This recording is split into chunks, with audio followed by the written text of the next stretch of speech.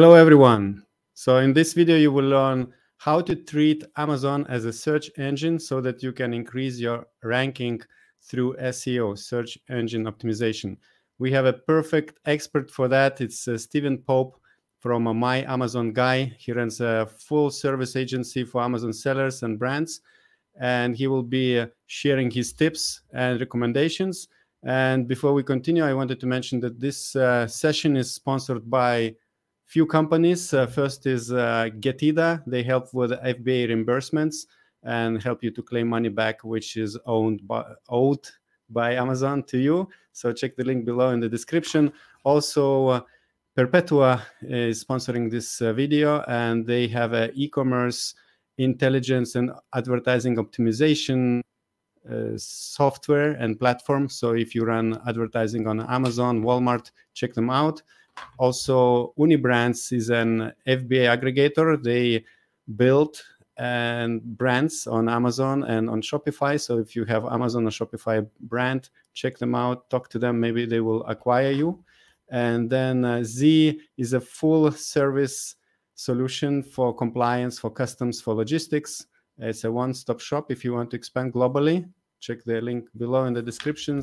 And finally, last but not least, Helium 10 is also sponsoring the session. It's an all-in-one suite for Amazon and Walmart sellers. Again, the link below in the description. This session, in this session, I will be hosting, together with Lisette. She works with different Amazon brands and hosts Orange Click videos. Hi, everybody. Very happy to have you, everybody, back here watching our next session with Steven. So, hi, Steven. Hey, everybody. We're super glad you could join us today. So, before you start sharing all of those Amazon SEO secrets, could you first please introduce yourself and tell us a little bit about your background and let us know what you do in the Amazon space? Yeah, absolutely. So, I'm the founder of My Amazon Guy. We're a 220-person agency to drive traffic and improve conversion rates on the Amazon platform. We have over 200 brands. We manage full service, all the account management, platform management, anything that you need to grow sales on Amazon and get you the peace of mind that everything's taken care of. So if your listing gets yanked, we're on it. So pleasure to be here, guys. Perfect. And you are known to share a lot of tips and tricks, what works on Amazon and what not. So you have an awesome presentation for us. So let's go ahead and see what you have for us. Sounds like a plan. So I am a big fan of search engine optimization, and I think it's one of the most misunderstood topics in the space. I like to think of myself as the #1 thought leader in the entire Amazon space when it comes to search engine optimization to maximize content for traffic and conversion. So let's jump on into it. By the way, those that are watching this live, I really do want to take questions today. These can be off-topic questions, anything Amazon related. It does not have to be related to the SEO topic today. So if you got a burning question about Amazon, please feel free to write the question now so we spend plenty of time getting to those questions today. All right, so Thank you, Steven. Thank you. No problem. So bytes versus characters. This is the biggest news of 2022 as it relates to search engine optimization. I was the first on the market to break this as a news topic, and here's why it matters. If you don't follow this procedure, you are leaving 20% of your SEO juice on the table. At the time when I started talking about this about 8 weeks ago, no tool on the market, not a single one, had this correct. All of them were wrong. All the SEO tools were trying to tell you that the search term field was capped at 250 characters. However, it's actually bytes. And what's the difference between a byte and a character? A byte doesn't count spaces. And anything on a character that has multiple lines, or like an N with a tilde over it, actually counts as multiple bytes. So if you have Asian script, Chinese, Korean, or whatnot inside of a search term field, one of those characters could count as 3 bytes. But in terms of US English, the search term field, if you were calculating 250 characters, there's about 30 extra letters you could have fit into your search term field. Who wants 20% more SEO juice today? I know I do, right? Like, so this is such a big deal, and why I've decided to start the presentation on this, because there's still many in the community that haven't heard this news. You can test this for yourself, by the way. Anybody that's got access to an Amazon account right now, you're welcome to pull up another screen, go into your inventory page, click on edit on any item, and start typing letters in the search term field until the error message pops up and says, hey, don't exceed 250 bytes. And the help files from Amazon also back this up. So I had a really viral LinkedIn post where I tagged all of the SEO tools, talked at length about this, took screenshots of how every tool was getting this wrong. I put the help files together to express this. And I've been trying to go out to the community to set the tone on this, because it's the biggest thing since I proved A+ content indexes. So that's the biggest one. We're going to go to the next slide here. So this is an example of the error message on the bottom left. And here you can see it says, please reduce your parent keyword angles. I can't even read it. It's so small. Length to less than 250 bytes. There we go. And so 250 bytes means they're going to ignore spaces. They also ignore syntax entirely, commas, colons, etc. So that doesn't count against you as well. And that ultimately is going to mean 20% more SEO juice, 20% more words to index in your search terms. So if you show up for 20% more words in Amazon.com, your sales are going to go up. Why? Because you're going to index for more words to begin with. The more words you index for, the more chances you're going to be seen. All right, so here's the challenge for you today. So I'm going to move off of the SEO Bytes topic. And if any of you guys have questions, need me to clarify some of this content, please do feel free to leave a comment on that. We'll go into some more detail there. A+ content, a really important indexing question. And so here's your challenge. For those that don't believe A+ content indexes, here is your challenge and homework. Now, this is a topic that I won more than 3 years ago, but it keeps resurfacing because there's a lot of rumors, a lot of false information out there. SEO is the most confusing topic on Amazon. So here's your challenge. Take one photo of your A+ content, it's alt text, and I want you to add Spanish. This is going to work best in the US market. And I promise you, it will index in about 48 hours. And if that's true, what does that mean? That means you should add 500 words of copy to your A+ content. So those of you who don't have heavy copy amounts in your A+ content right now, you're leaving sales on the table. Now, there's going to be a few people out there that are going to say, well, won't that hurt my conversion rate? Won't it look really terrible on my mobile phone? Absolutely. Your conversion rate's going to go down. And that's good. That's a good thing. Why? Because it means your traffic went up. And it's significantly easier to grow your traffic than it is to improve your conversion rate. So if you think about a ratio on this, it's like 10 times easier to double your traffic than to double your conversion rate, 10 times. So if that's true, and SEO is really important, then it's more important than the design aesthetics and conversion rate. And you should actually be designing for SEO in mind, not for conversion, which means you need to put 500 words of copy into your A+ content, and that's going to help you index, that is, show up for more keywords. And you're going to see your ranking go up and increase, and that's going to, of course, lead to more sales. Now, of course, you want to do relevant keywords whenever possible. Extremely important. So here is an example of a photo's alt text. This is super technical. Any of you guys can replicate this very easily on your side today, though. If you go to Amazon.com, click on any product, go to the A+ content, right-click any photo. So here's an example right here, this photo right here.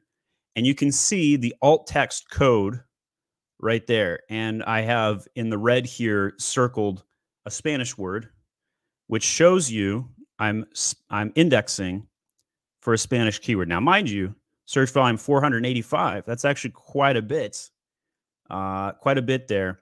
And when we added this, we indexed it ranked 174. Now, I'm not generating sales off a Spanish keyword.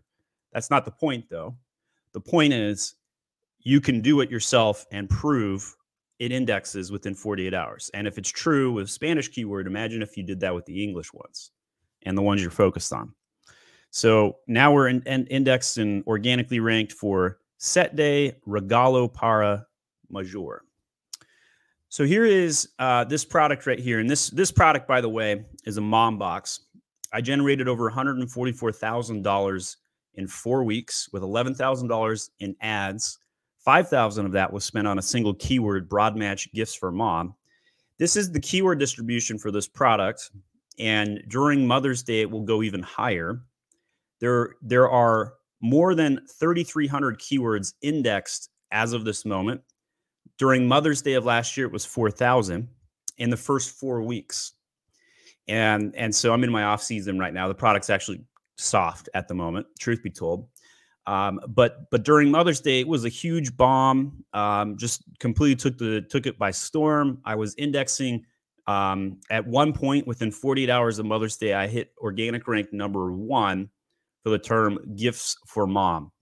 And that's a pretty big deal. The amount of sales that I generated off that was obviously helped me sell out of the product. So we're talking thousands of units moving in a very short time period. So I share this because the key to my success was the indexing, all of the strategies that I've talked about today, building out A+ content with lots of copy, and making sure it indexes leads to those kinds of sales. So 3,300 organically indexed keywords leads to free traffic, 3,300 different search terms and possibilities that my product will be seen by Amazon consumers and shoppers. And then they click on the product and some of them will buy it, right? So that's kind of the goal here. I've also had the #1 ranked wine glass on Amazon until February 16th of 2021. So this one's a little bit more dated and older, but I like to show this because this is a real screenshot showing me organically slot 1 for wine glass. And I turned on my ad blocker so I could get the screenshot to like prove it was in slot 1. And so in here, I like to show this example because you have to still advertise even if you do well with SEO. And the relationship between SEO and PPC is kind of like a brotherhood, right? Like if you organically index and do well, and then you turn off your ads, you're going to fall off. And within 4 weeks of this product being banned for ads, because it had the word drinking on the wine glass, which is a prohibited term because it promotes alcoholism, supposedly. I don't drink, by the way. And so within 4 weeks, it tanked. So I went from selling like 3,500 units a month down to 1,200. And today this product is about ready to be discontinued. Just because it's got banned from ads, very, very hard to move a product without ads. So I like to share that to express like the connection between SEO and PPC's world. And it can be very beneficial. So this is the actual link to the product. You can still find it on Amazon. I still do sell it, but you know it's kind of fun to show like how you can get products to the top of Amazon and take advantage of it. In its heyday, I indexed this product for nearly 7,000 keywords to show you how impactful SEO can be for you. But even still, without SEO, without PPC, the SEO will eventually fall off. All right, so what I recommend that you do is you spend at least 10% of your gross sales in ads to grow your brand. And quite frankly, it's probably closer to 11 to 14% today with PPC costs up 33%, but a minimum of 10 for sure. Your top 3 keywords and your Strikezone keywords need dedicated advertising campaigns. And this is important because they will help you matriculate the ranking. That is, go from position 20 through 50 and push up to the top 1 through 10. And if you get into those top positions, that's where the real magic is. That's when you're at the top of the page. You're going to get the most clicks. Your CTR is going to be the highest. You're going to generate the most traffic. So we have a lot of success stories on how we'll come in. So this is a smaller account. It was doing 4,700 a week before we took it over. Within a month, we were generating almost $14,000 a week. And you'll notice that we start the dates backwards from oldest on the right to newest on the left there. So it went from 4,700, went all the way up to about 14,000 a week. And so we obviously paid for ourselves on that account in less than a month. Quote, I'm especially happy with the lower ad spend, lower ACoS, and higher ad revenue, all great signs. So those are things that can happen when you take over an account. Here are additional success stories, 50% growth on the left.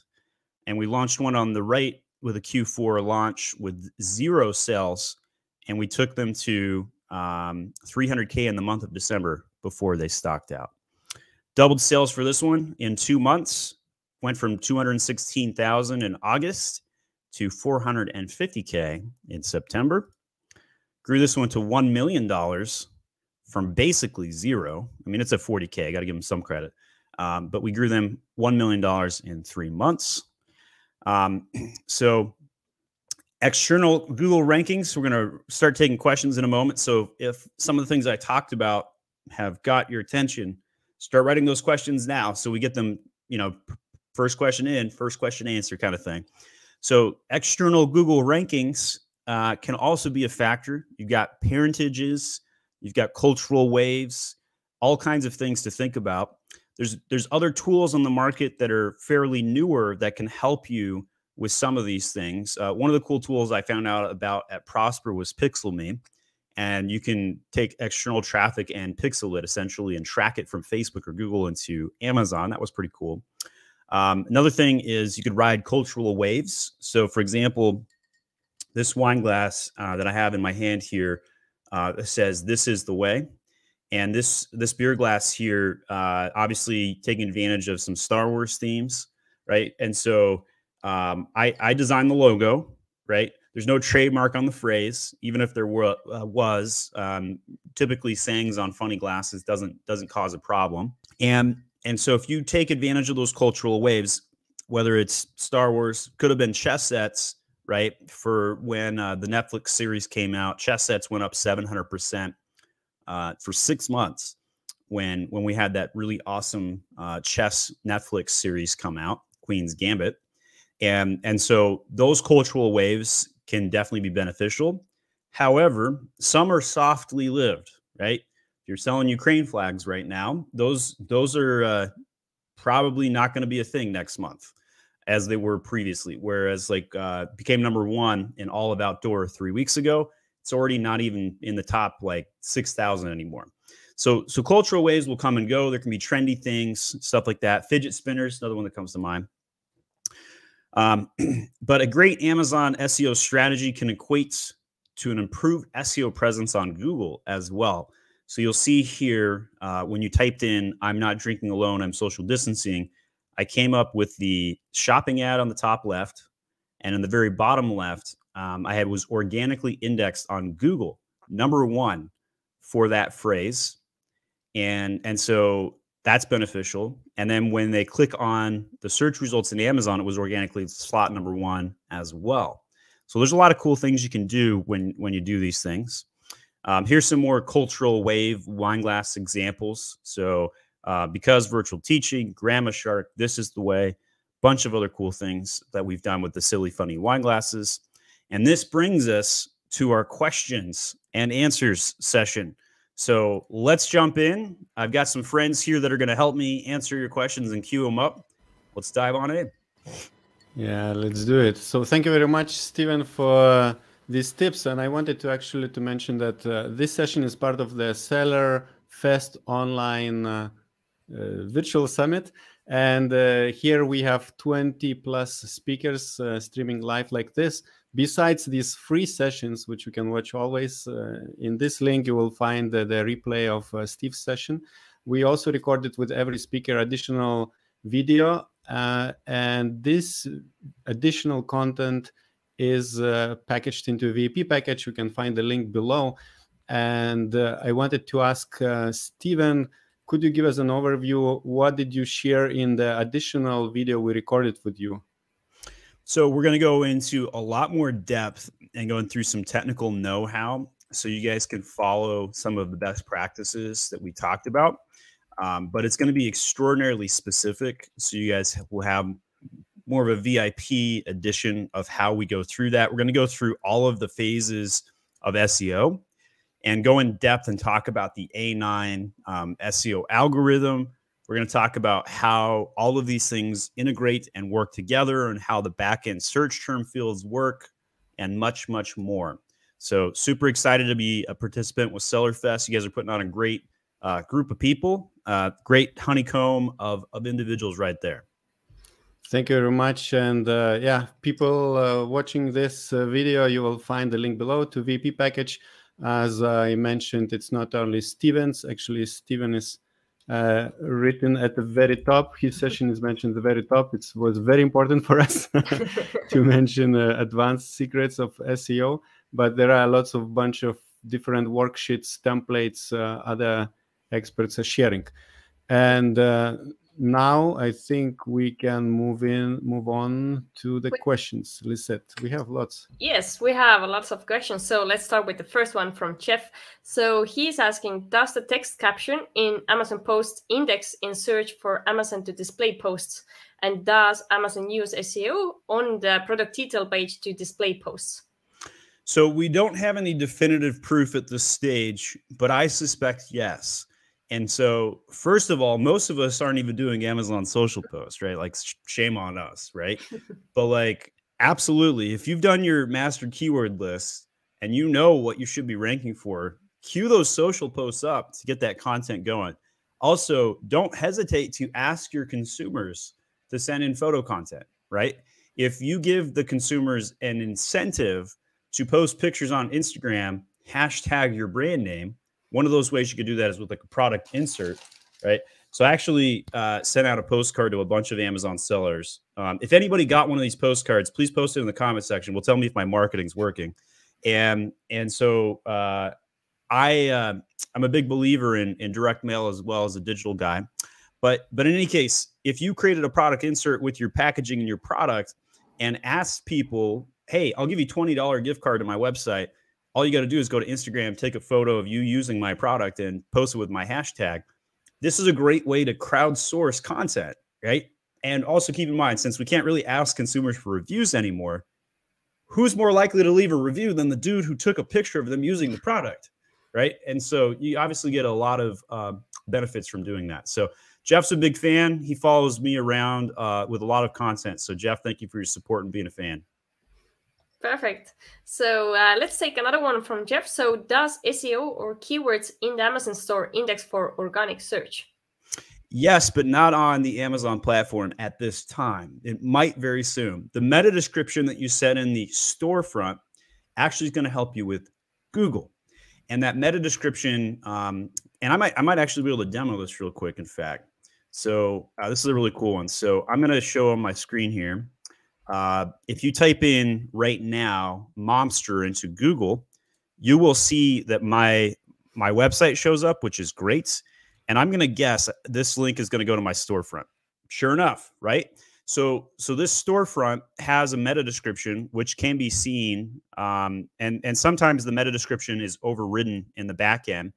Off screen right now, what I'm going to do is I'm going to go to my managed store page. I'm going to pull this up in a second right here. And in here, I'm going to click on edit on my store.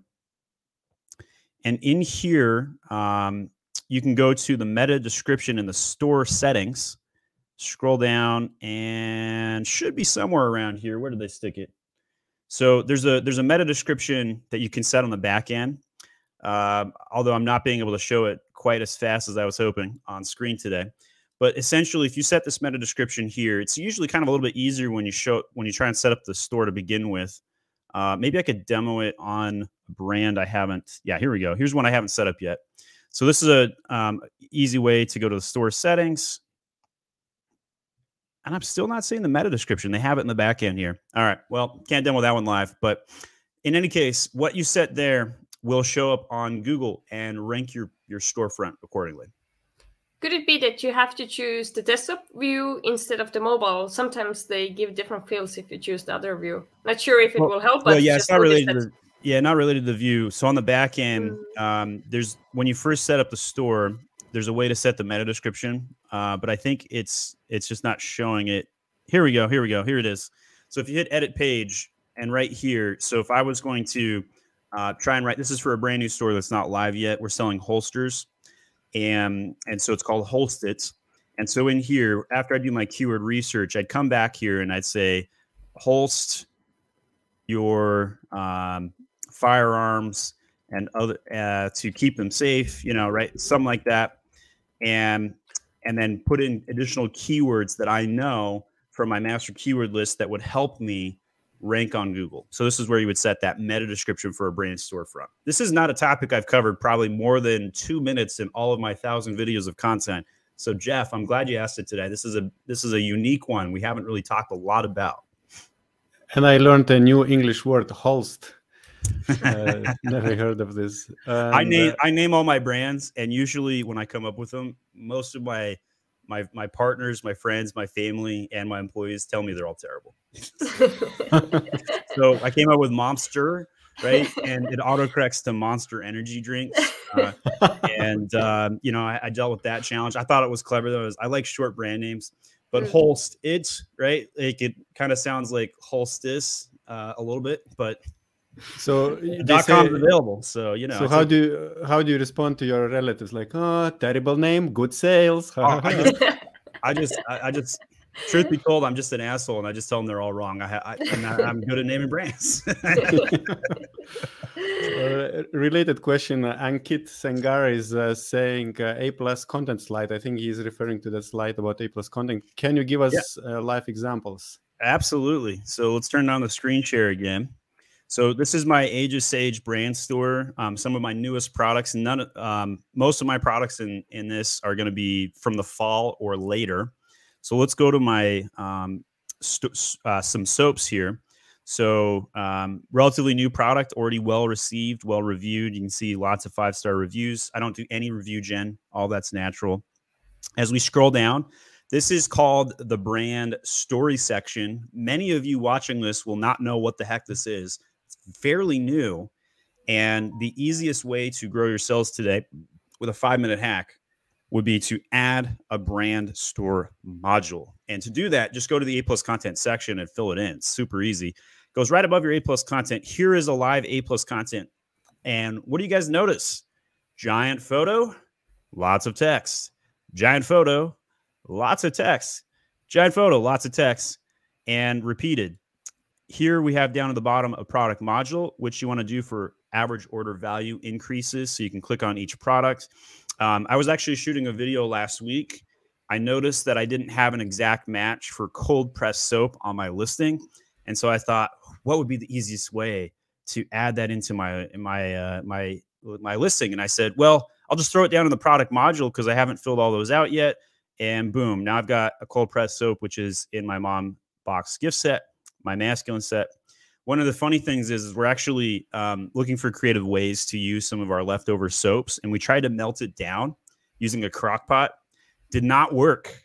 Did not work at all. And so we're actually looking for like an industrial solution right now to take advantage of some of our leftover soap. We probably have 400 pounds of leftover soap from all the cold press soap cuts that we do, like the heels, if you will, right? I don't know if some of you guys have seen the Simpsons episode where they put all the heels together, make a giant ball of soap. But yeah, same idea with that. So yeah, this is a live example of A+ content. Take as much space up as you possibly can. Why? Because when you scroll down here, what do you see? Competitor products. We don't want that. You want to take as much space as possible so that they don't go down another rabbit hole. That's like 3 pages of scrolling that I just did. Now, does 500 words of copy look terrible on mobile? Absolutely, and that's a good thing. Very good. Perfect. So we do have another question here from Stuart. So if you have a multivariant listing, should you put all ASINs into an ad campaign or just the parent? Thank you. So advertising is done at the child ASIN level. So you can't actually put the parent into an ad group. Now you can select the parentage, and that would include all of the children in it. But to be clear, you don't ever send traffic to a parent listing. It always goes to the children. Now, with that in mind, I generally recommend that you put 80% of your budget under one variation. Why? Because 80% of your sales come from one variation. And so if you muddle or muddy up, rather, the amount of traffic that you're advertising on to multiple ASINs, will actually hurt your sales and it will go down. Keep in mind that a bestseller listing, the better that one ASIN does, the better all are going to do cumulatively. This is a strategy of breadth over depth or depth over breadth, right? You got to pick which one works best for you. If you're selling clothing, it's harder because your variations will split your traffic and your sales. And so you generally want one power SKU. One power SKU ranks for more keywords higher up in the SERPs, which leads to more sales. So 80-20, that rule. Could you put 5, 15, 20 variations into one ad group? You can, but it's not the most cost-effective way to do it. You should segment that out. Put one bestseller, 80% of your budget, 20% on the rest. All right, we have a question from Lear. He says, I'm sorry, I don't understand what is a 500 copy words. I think you mentioned this when you talked about... Yeah, put me back on screen with the screen share. Yes. This is exactly what we're talking about. 500 words of copy directly into the A+ content right here. There's 500 words of copy. Why? Because it indexes your content faster when you put copy into the A+ content. So, Lior, hopefully that answers your question. See, next question from Sunny Girl. Where do you see the rankings? Is it like plugin or browser app for Amazon? Yeah, absolutely. So there are many tools on the market. The one that I like to use is Helium 10. And so you can use a tool like Cerebro to come in and see what the rankings are. So we just click on a keyword rank button like this. It's going to take us over to Cerebro. Again, there are more than 20 tools in the market that can do something similar to this. You don't have to use Helium specifically, but I am a big fanboy. And then here you can see the keyword distribution. This shows how many keywords are being advertised on and how many are organically indexed. I usually like to see a 1-to-2 ratio on sponsored keywords to organic. And so right now I'm being a little bit more aggressive than that 1-to-2 on my sponsored keywords, which tells us that there's probably either too much ads being spent or not enough organically keywords indexed. And in my case, I know it's the ads because I'm being aggressive. And then on the right-hand side, you can see the organic rank of any particular keyword. So handmade soap for women, 811 search volume. I'm organic slot number 1. And there are dozens and dozens of keywords that were at the top of page 1-4, which can be very, very beneficial. All this is publicly crawlable data, by the way. And so you guys can see what I'm up to if you want by going to amazon.com/Age of Sage and click on some of my products. You are so open with your products. I am. And by the way, it leads to products getting attacked and all kinds of challenges. So the social distancing wine glass, I did a big blitz of podcasts in January and February of 2021. And I was talking about my wine glass being organic number 1. And then after I did a really big presentation for one of the big names out there, within 48 hours, it got banned. And I'm confident those two are directly related. So yes, is there a fear? Should you have a fear to put your product out there? Yes. Yes, you should. Do I have a fear? No. I have no fear chromosome inside of me. And my philosophy is I'm just going to keep giving good out to the world and it'll work out. No worries. All right. One more question from Kevin George. If you have keywords in the search field, do you need to put them again in the bullet points? Which social media platform is the best for ranking? 2 questions. So the reason, and this is where you're going to need the VIP session on this topic, because I actually go into great detail talking about how to run through multiple phases of SEO.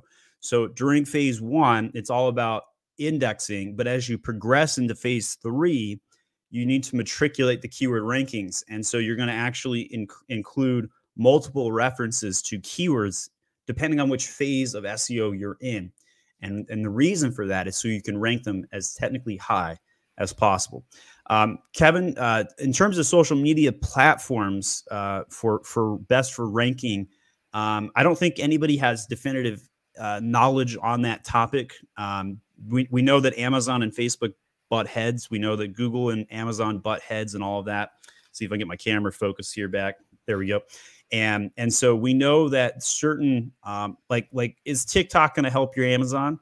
Not for SEO, but if you get a run and you do a video and it goes viral and you generate a bunch of sales, obviously that will help you for SEO, right?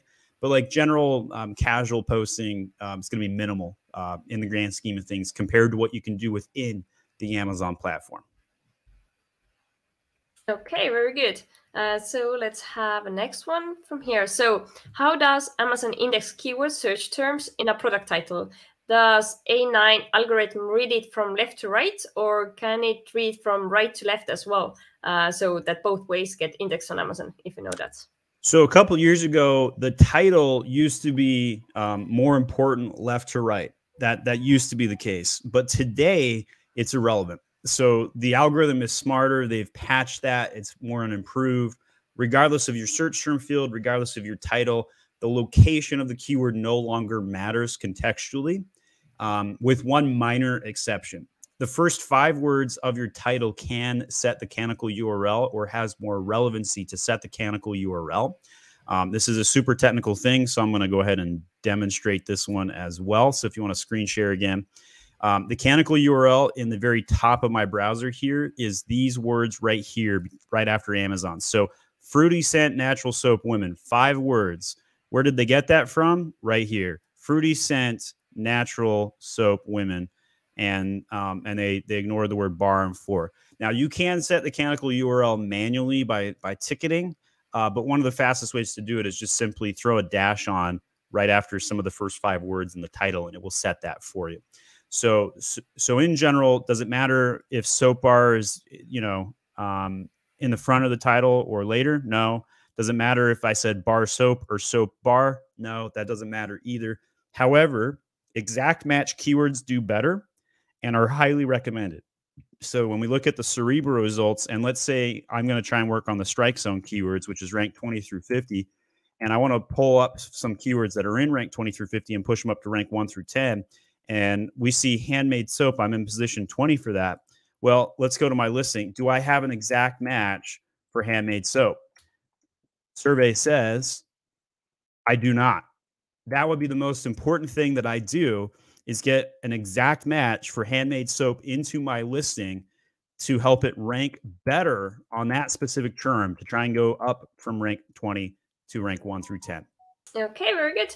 So Joe has another question. So for your alt text on images, does each image get its own keywords, or are they all the same?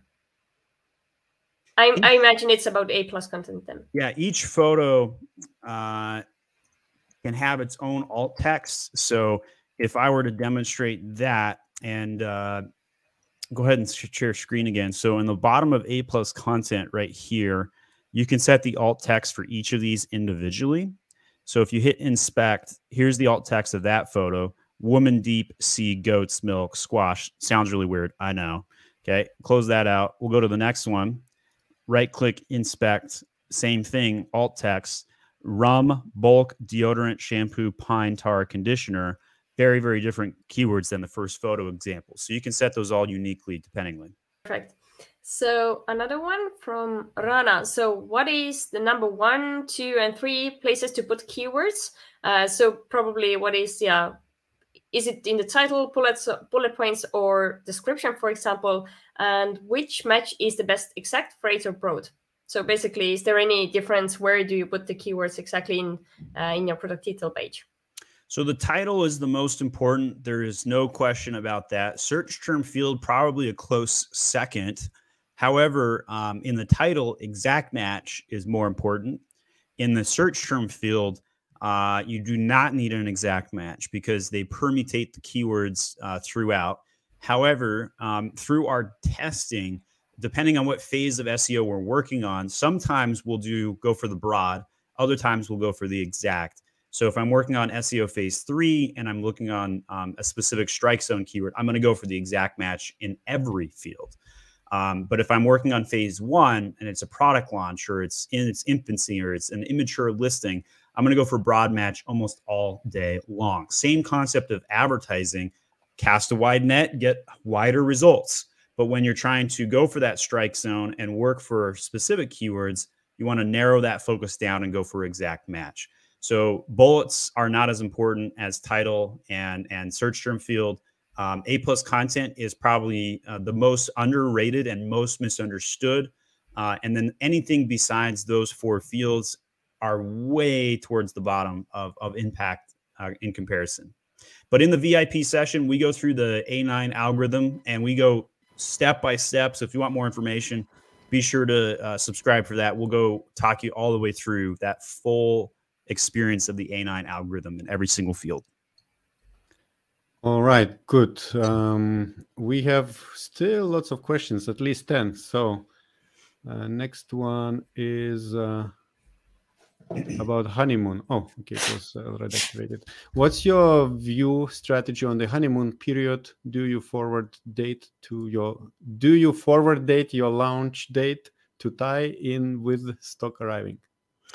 Absolutely. If you launch a product before it goes live in every optimized fashion possible, you are leaving sales on the table. So I'm going to show you guys where you can edit these fields. So if you want to bring up my screen. So if you go into the offer page section, there is a field right here says offer start date. So you'll notice that we set this into the future. Additionally, if you go to the more details section and you go down to launch date, we've also set that, and we're going to fill in release date. It's a little confusing to explain the difference between these 3. I think the definition is irrelevant. Just set them all to the future. And when your listing is ready, a la it has its A+ content, a la the main image is optimized, right? So this is a new product I'm coming out with. When you click on it, what do you see? The Lost Dogs page, right? And that's a good thing. That's a good thing, because you don't want it to index until your product is live. It has inventory. It's got stock. The description is filled out. The A+ content and the bullet points are filled out completely on all of these things, right? So these are all important things that need to be done in advance. And I absolutely use the launch date. Is the honeymoon period a thing? Absolutely. Whenever you're wondering a question, one of the best things you can do is type in the problem like this into Google, type in my company name, my Amazon guy. You're going to see over 1,000 videos that show up. So this video right here, Amazon FBA honeymoon product launch, myth or fact, I cover this question in detail and I go through each of those fields and I explain how that all works. So feel free to check that out after today's session. Steven is a master of SEO, makes video about every little keyword. And if you guys ask a question I haven't done a video about, guess what I'm going to do? I'm going to go answer that in a video. All right. So when we take one question, the number of questions left are increasing. I don't know this math, but we have 11 questions left now, 13. So that's good. All right. Keep them coming. Good. Hazib is asking, product title and bullet points help in keyword indexing or not? Yes, absolutely. Title, most important. Bullets, a little bit softer in comparison. But you should act as if an exact match keyword in any location on your listing can help you, because it can. Right. Next question is from Omeon. I'm messaging all relevant keywords in the listing and A+ content. No improvement in organic rank within 4 months. I have twice less organic keywords versus my main competitor. What's wrong? So when you're massaging keywords in and you're not getting traction, it's usually not the optimization that's the problem of the copy. It's the product main image and it's the price of the product. You're not turning enough units. That's just bottom line. In the case, if you've done all of the things we've talked about in today's video and you're not having results, it's because your conversion stinks. You're probably having under an 8 or a 9% conversion rate. you're not moving enough product. And so Amazon is not going to show your product or rank it or matriculate it if you aren't moving product. I do ASIN reviews all the time where we'll go through and try and ascertain and figure out whether a product has an SEO problem, a PPC challenge, or where the opportunities are. So if you guys want to post an ASIN, I'm happy to do an ASIN review if we have time today. Very good. I just wanted to mention that if somebody is really enjoying Steven's advices, don't forget to click below the like button below this video and subscribe to the channel. We will for sure invite Steven again. He knows how to deliver. We know how to bring him. And we will connect the dots. All right. Very good. Yeah, let's go with the next question then. What is the strategy if a product collected bad history in the past 5-6 months, very low sales, but now you have done good keyword research? So how should we change it and how long would it take to show results? So bad history in the past 5 to 6 months means that you have had a low conversion rate sustained for a lengthy period of time. Now, sometimes people ask this question and followed up with, should I delete my product and start over? Absolutely not. There is not even a 1% chance that you should delete your product and start over. And that's because you have reviews, you have history.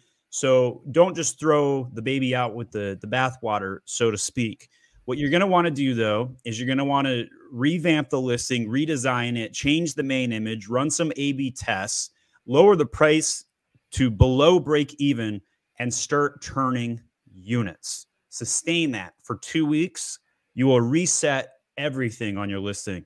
You can start raising the price back up and you'll see different results. This does require a significant amount of investment from a PPC as well. So be prepared for that. But in terms of a listing that's festered for a long period of time, SEO will be insufficient to help regain the tracking. PPC will be the fundamental key to success as well as design, not SEO. SEO is a strategy that's good for long-term investments, but not for turnaround projects. You all need to do SEO. You all need to invest in your future. But when it comes to what's going to bring in sales tomorrow, the answer is almost always pay-per-click advertising. Okay, very good answer. Thank you. So let's take another one from George. Do all the words in the A+ content get indexed? Yes. So that's why you want to take advantage of putting 500 words in there. The alt text all gets indexed. The copy all gets indexed. I do see rumors from time to time talk about how bullet points have a cap of number of characters that they will index. I haven't been able to confirm that. There's no way to confirm that in the APIs one way or another. But to be safe, maybe that 5th bullet point, put the least valuable stuff. That would be the one thing. But in terms of A+ content, you're good to go. Go ahead and chock it full up there. And I see that in a private chat, you shared with us, let me activate this link, myamazonguy.com ASIN review. Can you comment on this? Yeah, so because that individual is asking, hey, what do I do with my listing? And because we can't see it, one of the things that I do as a service, we just launched this page. I have it up on screen. It's to give away free ASIN reviews. So we'll go into your listing for 5 to 10 minutes, and we'll look at all of the PPC to SEO ratios. So if you guys want to check that out, just type into your browser, myamazonguy.com/ASIN. It'll pull up this page. And yes, we're going to market you after we send you a free video that we analyzed your listings for. But you'll want to be marketed by us because we're going to give you a bunch of free advice. We'll talk about the market share, the design, the conversion opportunities, traffic, and much more. Great. Lots of good content. We have more comments. Should a client be worried that you got your own product shut down by Amazon? How do I know the same won't happen to me? So to be clear, you got to know the Amazon TNC, right? And how do you know that the same won't happen to you? I guarantee the same will happen to you. Like everybody that's on this chat right now is going to have a suspended product by Amazon. It just happens to everybody. Why? Because Amazon uses robots to crawl pages and do things, right? Now, in certain categories, they're significantly safer than others, right? Home goods, giftable items, outdoor, you're not going to have a lot of banned products or suspended products. But to be very clear, my account has never been suspended, ever. Knock on wood, right? And then I have never had a suspended product. I've had suspended advertising. And so, Corrine, the point that I was trying to make is if you put the word drinking on a wine glass, which I didn't know was a prohibited term at the time, quite frankly, it probably wasn't when I launched the product. At a later point, Amazon clarified its policy and updated it and started banning products with the word drinking from advertising, right? So I wrote out a product and made a couple $100,000 on that one product. Would you like to have a couple $100,000 in net profits from a product and then have it banned and be okay with it? I think you might, Corrine. I think you might. So take some risks. That is the nature of the platform we have. Amazon is a customer-centric platform. They do not care about you as a seller in any regard. Not even like 2% care about you as a seller. That's my job security. That's why my Amazon guy exists, right? We go out of our way to help with that. But yeah, even Amazon experts deal with these terms and services issues, these listings, challenges, restrictions, problems, all that stuff. Very common. As I say, the number of questions are increasing. We still have 14 questions left. I'll speed up my answers. All right. Yeah, thank you very much. It was a hint. How do you add key phrases to the backend search terms as a sequentially, or can we add the words separately? Great question. So during SEO phase 1, you do not want to add duplicates and you do not want to add commas. And so the way that this question was phrased makes me think that they were going to put a phrase, comma, phrase, comma, phrase, comma. Don't do that. Don't put duplicates. Don't put commas in phase 1 of SEO, which we'll go into much more detail in the VIP session. You want to have just the run-on series sentence and reference all of those keywords. So does it matter if it's in the front end of the search terms or the back end? It does not. They're all 100% equal weighting. Perfect. One more question in the line. Howzam? I hesitate between Jungle Scout and Helium 10, and Cerebro is a functionality which doesn't exist in Jungle Scout. I'm surprised. I didn't know. Which one is better for a good search ranking? Taking both is a good idea.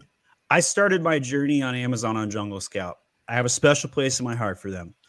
But without a doubt, Cerebro is the most powerful keyword software online right now. There's nothing that touches it, even remotely close. I do think that if there is a company that is going to take out Helium 10 or at least put a chip on their shoulder, so to speak, that probably made no sense metaphorically. But I think it's going to be Carbon 6. Those dudes have just been going out and buying every software on the market. They bought Zon tools. They bought AMZ alerts. They bought a ton of stuff. Trying to remember all of the ones that they've bought. So many of them. Seller app or something. And so I know Trey Johnson's app just got bought. So if there's somebody that's going to develop a powerful keyword software that's going to catch up, it's probably going to be Carbon 6. But on the market, there's 20 to 50 different keyword tools right now. They're all good at one or two things. Some tools like Zon Guru, they have a back-end search term, keywords on fire function, but no tool on the market can give you as many keywords indexed with a button click and without additional work. That's why I use Helium 10 and all of my staff does. And I am a trusted partner of Helium 10. They don't pay me to say these things though. Okay, very good. So let's go to the next one. So what does Strikezone keywords mean, which you mentioned during your presentation? So Strikezone keywords are in rank 20 through 50 on a listing. So this is organic slot 20 through 50. These are the words in SEO phase 3, which the VIP session covers. We're going to go into a lot more detail, but essentially you want to move those keywords up to position 1 through 10. So they're in the strike zone. They haven't developed yet. There's an opportunity to develop them with minimal amount of effort. You can move them up to positions 1 through 10. Okay, perfect. So don't miss Steve's VIP session. So Angelica is asking, how many keywords do you suggest to put in one ad group? And do you think keyword dumping is good? So this question came up at the Prosper Show. I was on a panel with 4 other PPC experts. I was the only one to say that it's okay to put more than 5 keywords into an ad group. All of the others on the panel said 1 to 5. I think 1 is overkill unless done in sparingly. And I think anywhere from 3 to 20 should be the typical average of a campaign. But in general, the more keywords you add, so if you add 15 or 20 keywords to a campaign, I guarantee you that 20 to 30% of those campaign keywords are not going to get impressions, at least not as many as they could if you segmented them out. And that's the reason, is because Amazon's going to prioritize what they know or believe is going to work. So if you have too many keywords on a campaign, you heard this comment, you're like, oh crap, what do I do? Don't take out the good keywords from the current campaign. Take out the ones that don't get the impressions currently and put them into their own to see if they can develop. Never, ever, ever, ever, Steve Carell, never, ever take a good keyword off of a current campaign that is working. Just don't do it.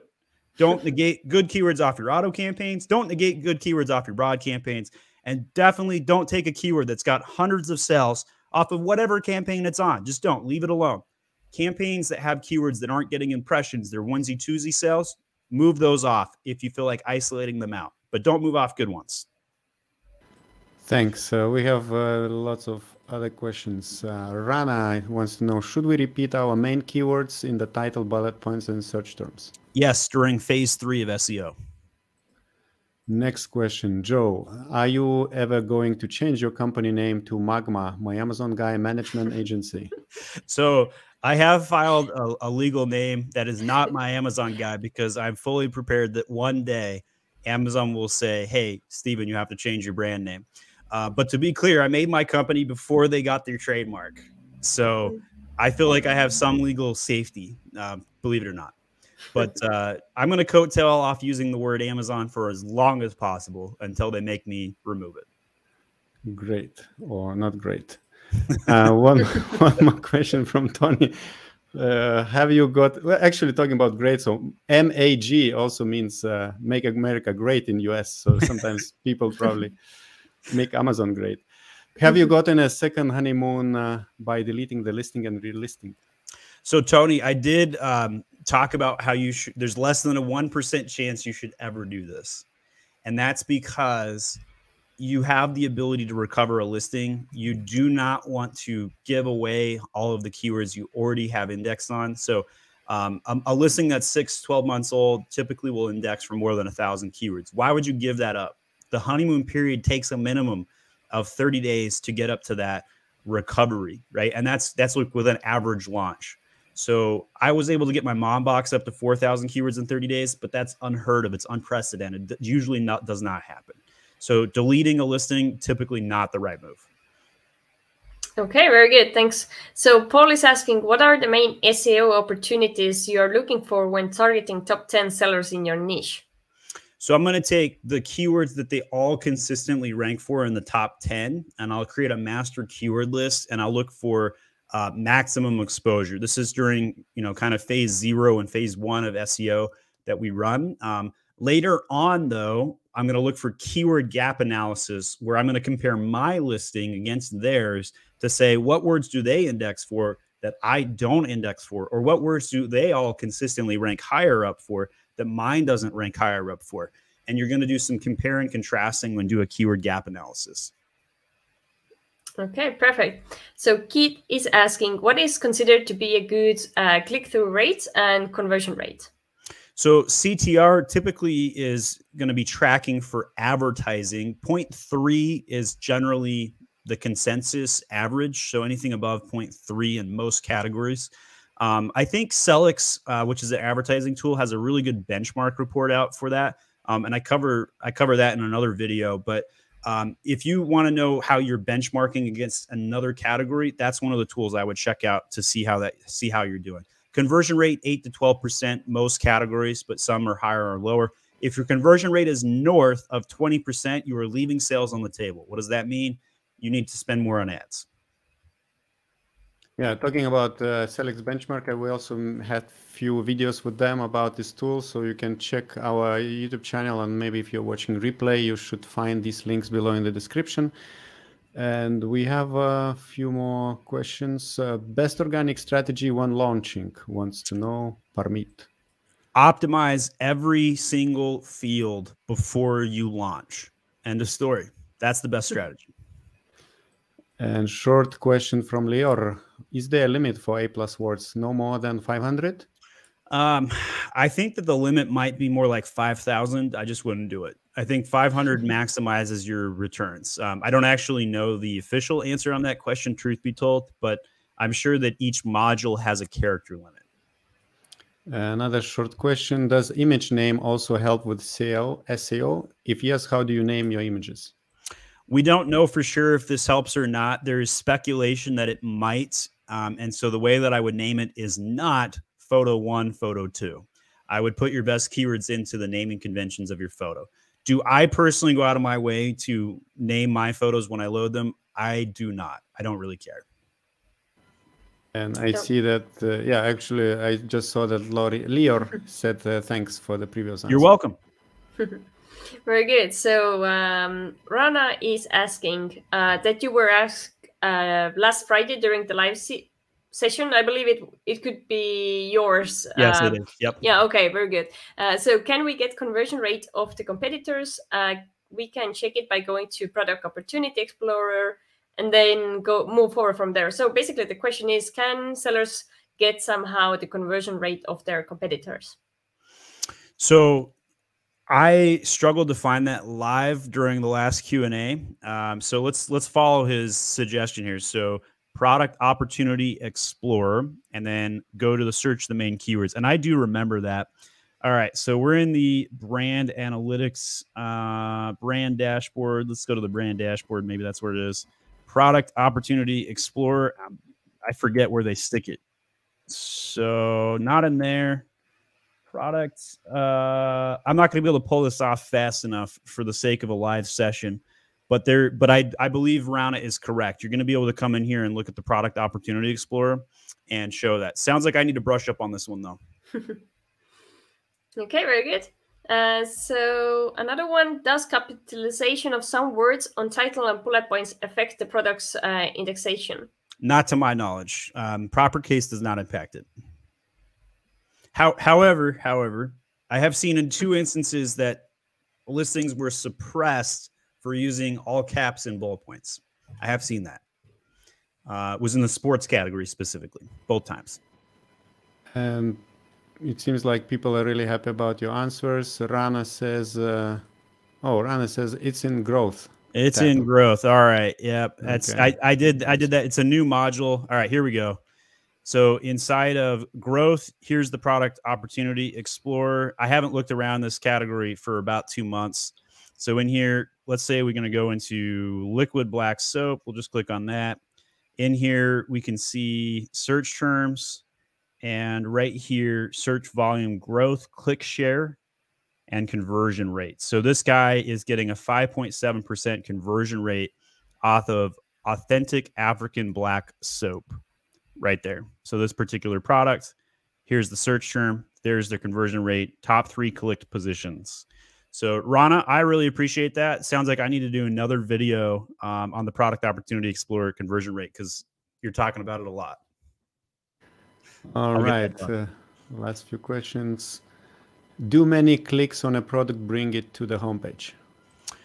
No, sales bring it to the homepage. So the more product sales you get, the better off you're going to be.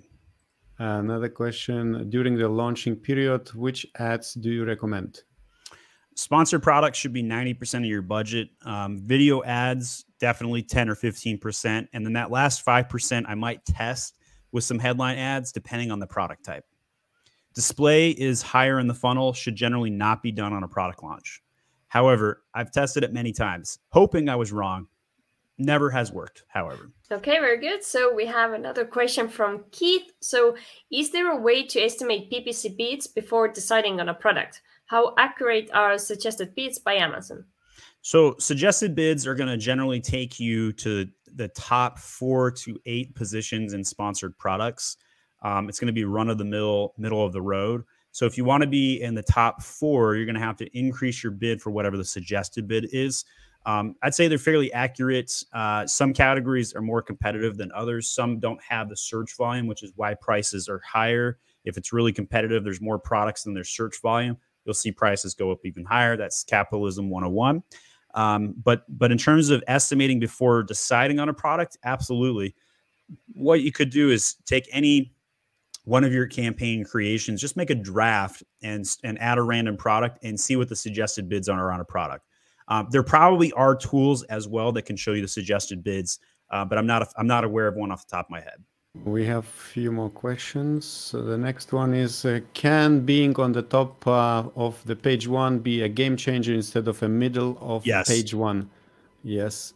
I asked because I went from 130, 150 units sold on my product when launched at the top one, maybe one day, now months later, maybe one a day. No. So see if you had a #1 seller badge or a new release badge that was helping you during that time period, or if you jumped in the honeymoon period up in the top 10 results for particular high volume keywords, absolutely, that's going to happen.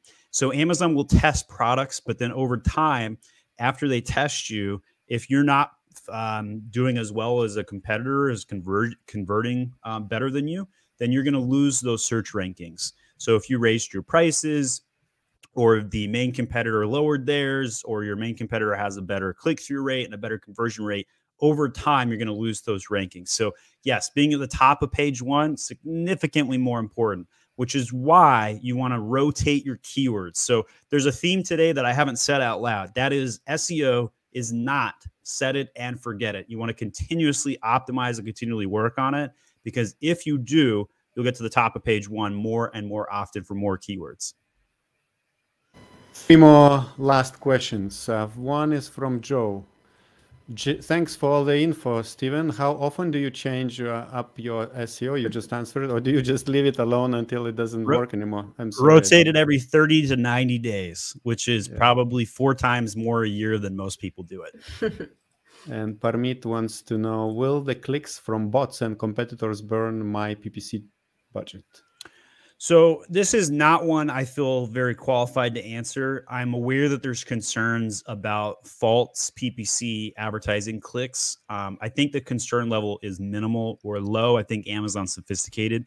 But if you ever catch something, you can always ask Amazon to review it and ask for a reimbursement, especially if you see a spike of one kind or another.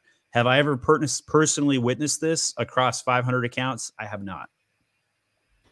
I see that before I said last 3 questions and we still have 6 questions. As I said, it's a very raw math. Lightning round. All right, 60 seconds to beat. Go.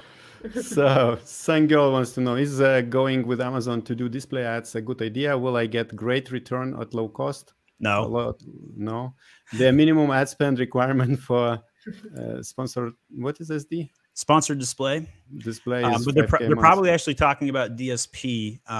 So display inside of Seller Central has no commitments. And if you're going to test it out, start there. But until you spend $50,000 a month on ads, don't touch DSP. It's not worth it. The commitments are too high. The risk is too high. It's too high on the funnel. Now, if you're selling household name brands, go at it. But if you're selling no-name brands that you're launched on Amazon out of your garage, absolutely shouldn't be touching it. Display is just too high on the funnel for most brands. Now, retargeting, remarketing, selling to past purchasers, those things I would test before targeting, say, newly married couples or just bought a house categorization changes inside of display.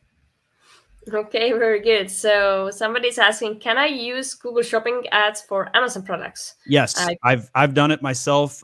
Check out PixelMe. It will help you do that. Perfect. And track it. So let's go to the next one then. How often do you change your search terms? 30 to 90 days. Okay, keywords, the same thing. Very good. Good, short, sweet answers. Next one, how to get product recommended on Amazon sent emails. There's no way to do that. Back in the day, so I'm an OG Amazon seller, right? I used to work with account managers. I was one of the first people to get access to PPC. I was selling rice cookers for 2 cents a click back in the day, like OG PPC, man. There is no way to get into an Amazon email that they're not sending personalized. For example, if you click on a product and Amazon sends you a generic retargeting email with a personalized thing you've looked at, that can happen. There's nothing that you can do as a seller to increase your probabilities of getting email marketed by Amazon, however, in any shape or form. Okay, very good. So we have one very interesting question. So first, thanks for great answers. So say you're alone on an island. Would you go for a Mexican Coke or a Chipotle burrito? Chipotle burrito, 100%. So I always joke on my channel about when people join the channel or donate that they're buying me a Chipotle burrito or a Mexican Coke, which I've got right above me on my shelf here. So appreciate all the support, Mom, and many of the other super fans out there. Thank you. Okay, very good. So we have a few more here. So Keith, how do you decide which category to list on? Some products fit into more than one and they fit into subcategories. If you're really struggling this badly with it, flip a coin. Category does not have very much impact, with some exceptions, right? If you were going to sell in a category that was scientific, I wouldn't touch that one. Like, just don't do scientific. If you were trying to sell an item that could be in books or home goods, don't do books. Books will not allow you to advertise in many instances. So selecting like death categories versus good categories, obviously there's cut and dry answer on that one. But if you're trying to select between two good categories, then flip a coin. It really doesn't matter. Honestly, it will have no impact on your sales.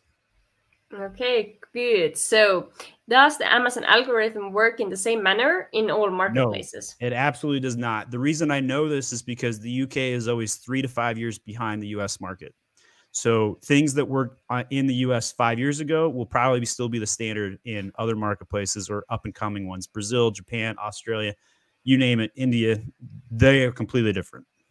Okay, perfect. And two more. So for the A+ content images, do you personally recommend having big images than those 300 × 300 or 220 × 220? So I'm going to answer your question by taking it to a macro level. Take as much space as you possibly can. Now, if you think using modules that have smaller photos takes as much space as my modules with big photos, let me tell you, big photos will take more space. So take as much space as you possibly can. Now, does it make sense to diversify and you really need to show a four photo module? You know, do whatever's right for your product, right? You might need to show like step 1, 2, 3, 4.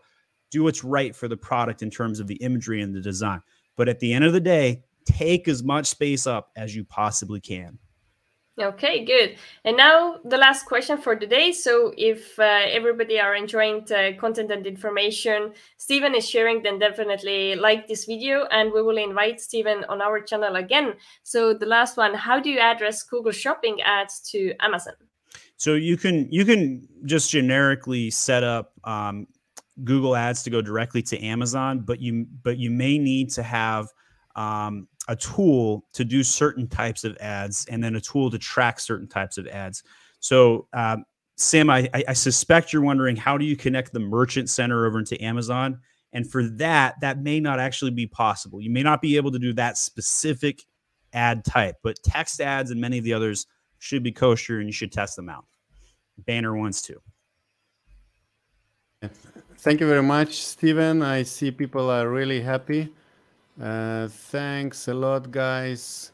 It's my pleasure to be out here today. I like talking to the community. You guys give me lots of great ideas, so I appreciate everything you guys do to support. And thank you, Lisette. Thank you, Stephen. See you later, probably. Thank you.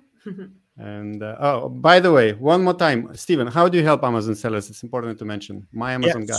So I'm the founder of My Amazon Guy. We help Amazon sellers grow their traffic and improve their conversion rates, full account platform management, everything from SEO, PPC, design, catalog management, to make sure that you have peace of mind and don't have to worry about anything in your Amazon platform. So check us out at myamazonguy.com. Be my pleasure to see what we can do to add value to your accounts. And the link below, the link to My Amazon Guy, you will find below in the description. Thank you, Lisette. Thank you, Stephen. Bye-bye. And now I would like to invite you to watch other video about SEO, where Pratik from DataHawk is sharing some tips how to boost your margins with Amazon SEO.